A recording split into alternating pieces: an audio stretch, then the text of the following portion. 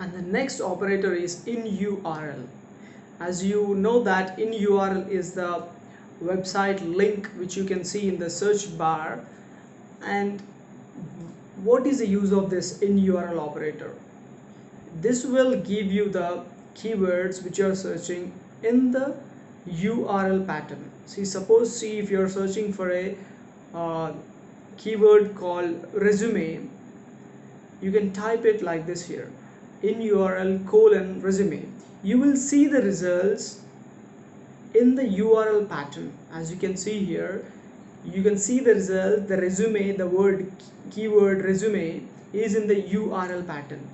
So suppose if you are searching for an Hadoop developer on any other CVs like anything, so always use the keywords like CV, resume, or the PDFs or anything. So always don't forget there is no space between the keywords operators, colons, and the given keywords.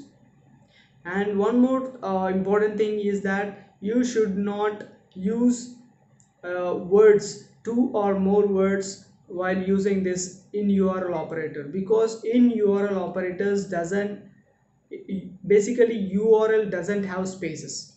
As you can see, google.com doesn't have space.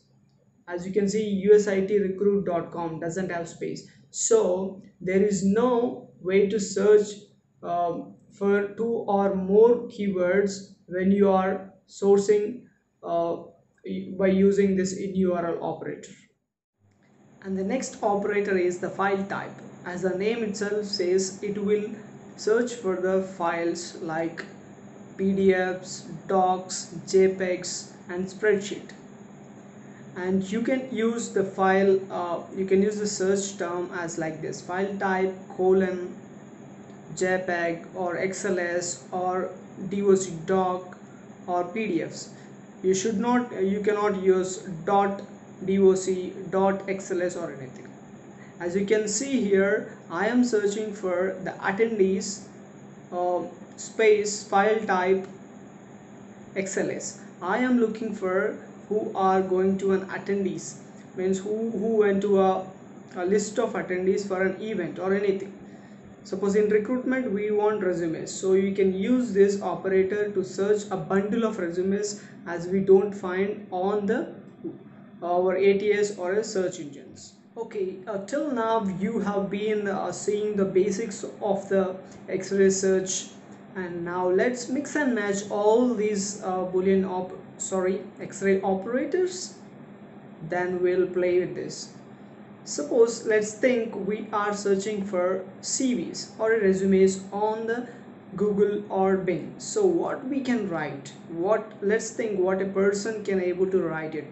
We can see he can able to write it as a CV or resume or CV in a Spanish things or anything, as you see on the screen. So the next step is that on which type he can able to upload the file. There are basically there are two types where a candidate or a person can upload their resume, that is either might be on PDF or might be on doc. So set up a string like in URL, file type : PDF or file type : doc. And the third step is that we have done with the what we are looking for. We are looking for CVs or resumes, and then next we are looking for the what type of file type. And the next thing is that we can search it in on Google by this. Okay, let's search, and you can able to see the results, which are the templates, the samples, and the writing tips and everything. As this is correct, but we need to modify this string again. So let's get back, and what we are getting is that we need to remove all those things by using minus sign, minus writing tips, minus tips, minus templates, minus courses, minus job description. Let's attach this and let's search it again. See, as you see here, we are getting the results of the resumes or the doc files which we are happen to see. And the next thing here, that from here it is very clear. See, we are getting the results as CV, and we are getting the file types are doc or PDFs. And the third type, we have eliminated all the stuff we doesn't need. And the fourth thing, we need what type of role you are looking at. Suppose you are looking for a Hadoop developer, you can write as just a boolean string like Hadoop or big data or Spark or Hive. Then attach that string, particular string, to the existing both these things. Then search it on Google.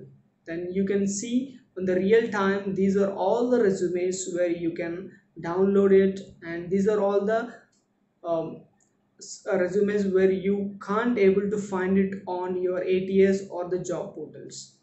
And this is all about the X-ray search operators. I hope you enjoyed this video, hope you learn. And if you learn this, if you learn something from this video, please do share with this to your other friends, and do subscribe to this channel for more videos, and don't forget to hit on the bell icon for the next video notification. Thank you so much.